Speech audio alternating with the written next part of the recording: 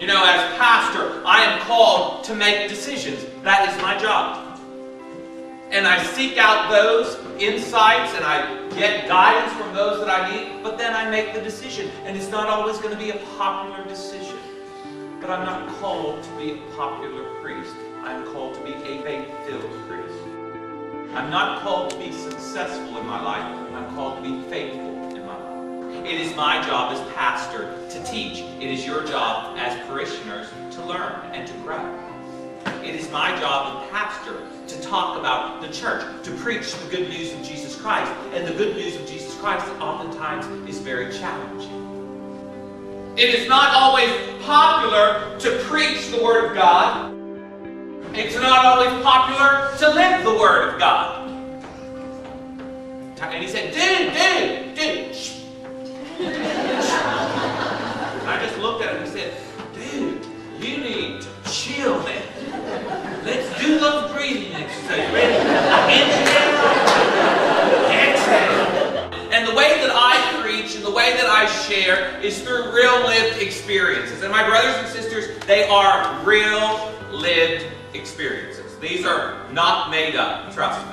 Okay? And I know over the time some of you are going to say, oh, that has to be made up. And let me tell you what, if you do as much traveling as I do and you have the family that we have, they're not made up.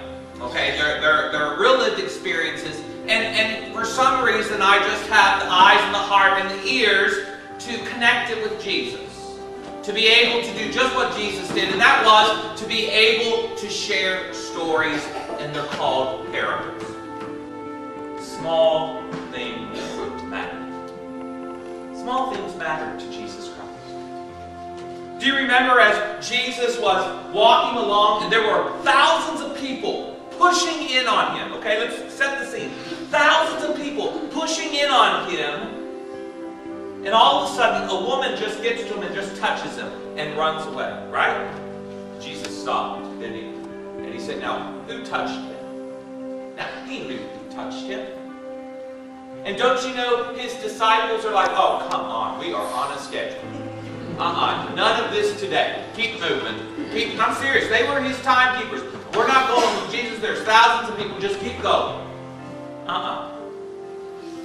Jesus knew that woman needed this extra time.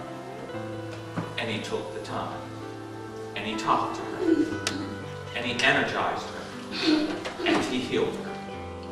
Do you realize, my brothers and sisters, each time you come down this aisle, as you get up out of your seats and you walk forward, you are saying that you believe in the real presence of Jesus Christ. And not only are you saying that you believe in the real presence of Jesus Christ, you are saying that you carry that real presence of Christ within you. And you become an instrument. You become a vessel of Christ to others. And Jesus Christ has that love for us. And we have to accept that love. We have to realize that even with our own imperfections, that Christ extends that love and that healing to us. But unless we take the time to receive that love, we have to realize that God never forces anything upon us. There comes a time when we're called to look deep within our own selves and realize that it's not about us.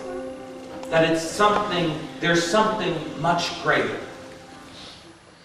In my life, Lord, be glorified, be glorified.